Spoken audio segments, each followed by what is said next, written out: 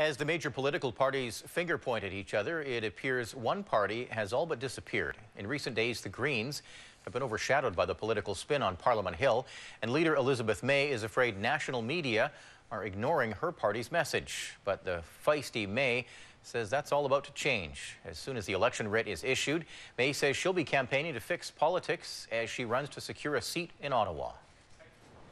The Green Party leader has been barely mentioned in media reports in recent weeks. She's afraid that might be by design, and she says she's not going away. It's critical I think, for the health of democracy to have the 1 million voters who voted Green in the last election hear that voice, because otherwise, I think so many people are disgusted with politics, they'll simply stop voting.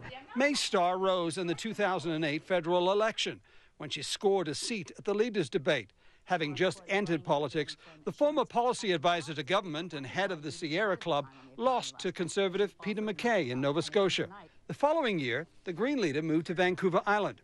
She is now running against Conservative Gary Lunn in Saanich and the Gulf Islands, a seat she believes is winnable. It's a two-way race.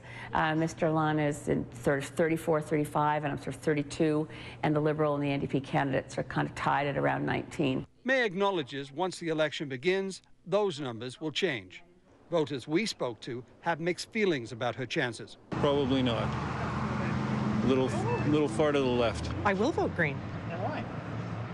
How much harm can a party called a Green Party do? I don't think the vote for the Green Party is going to mean very much. May obviously disagrees. She's on a mission to reform politics and says sending her to Ottawa will make a difference. I know when it's off course, and I know how to get it back on track. To do that, May is planning to spend only 8 to 10 days out of her riding during the election campaign, working hard to unseat the popular incumbent. It's not mostly about Gary Lunn. It's mostly about what can we do to fix what's wrong in this country, and can you do it with someone who is part of that very system that keeps cranking out the attack ads and the negativity. And she's ready if some of those attack ads come her way. But win or lose, Elizabeth May says she will continue to fight for democratic reform, but she acknowledges doing that from inside the House of Commons could be a little easier.